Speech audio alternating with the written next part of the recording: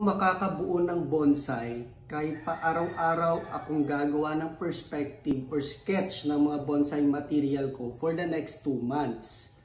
Pero kung araw-araw kong gagawin to, matutulungan ito ako na i-develop yung disiplina sa aking sarili. And bonsai is discipline.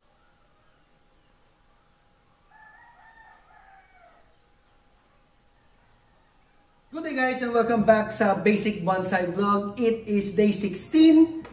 May perspective tayo, may material tayo at pag-uusapan natin kung anong gagawin natin dito base sa ating perspective na nagawa. This week, premna microphilia yung ating pag-uusapan, mga abgao. I think ang gagamitin ko lang is abgao Taiwan and abgao dagat. May mga abgao dagat ako doon, no? Kasi magkaiba yung dahon nila later on. And excited ako na mapakita yung difference nila. But anyway, dito tayo sa ating cascading na material and dito tayo sa perspective natin, pag-uusapan natin silang dalawa. Okay, so ito yung ating bonsai material na abgao Taiwan. It's grown from cuttings. Nakikita nyo dito, may putol dito. Medyo malaking cuttings ang itinanim dito at dinesign, no? Tinrain na maging cascading. No? Originally, kung titingnan nyo, kung cuttings yan, ganyan yung tayo niyan. No? Dito yung sugat.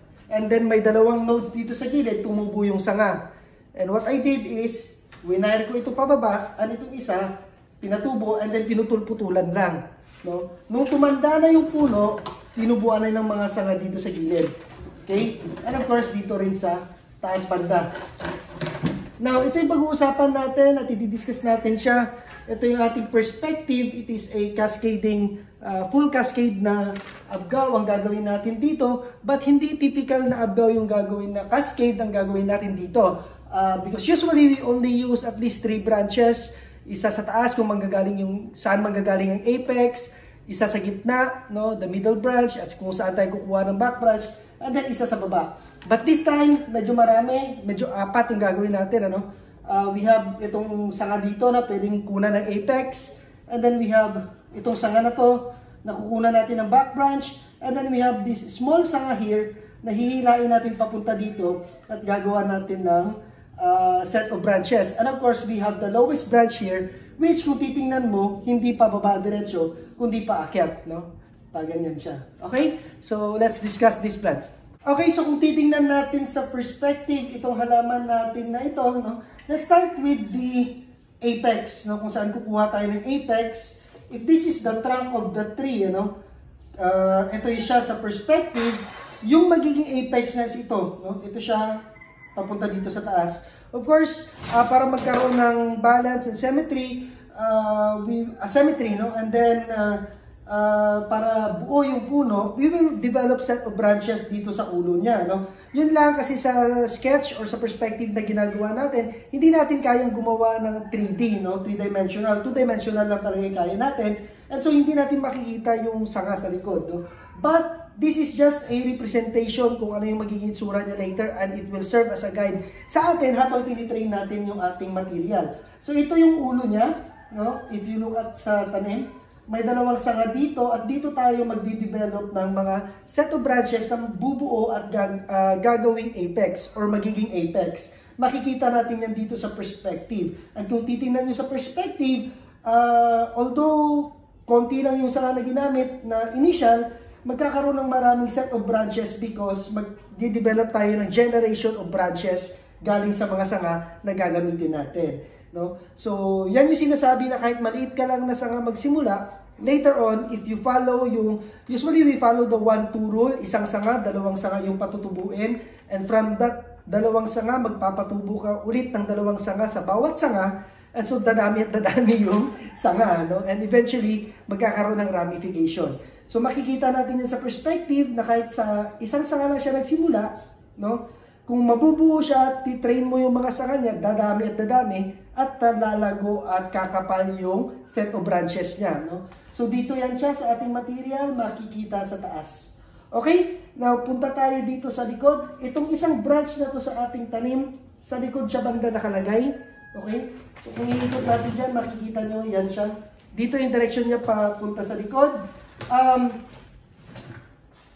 I will try to develop and grow this branch na medyo palakihin ko pa siya konti, ano? Okay, para at least makita natin yung proportion and balance sa tanim. But hindi ko siya gagawin ko siyang back branch, and at the same time, yung pag-arrange ng branches niya is hindi masyadong mahaba, no? Back branch siya, dito na side, no? Hindi siya i-extend doon banda. No? Dito lang siya banda makikita, hanggang dito lang siya, no?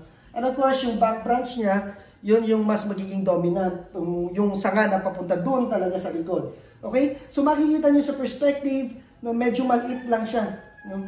Na sanga, hindi siya masyadong extended. Okay? Kasi kung titingnan natin sa tanim, nasa likod kasi siya, no? So we try to draw it dito sa sketch natin o sa perspective natin na medyo maliit siya because we want to show na nasa likod na parte siya ng halaman. Okay? So makikita mo yan dyan. But we will develop set of branches na magkaroon din siya ng sanga dito sa harap banda.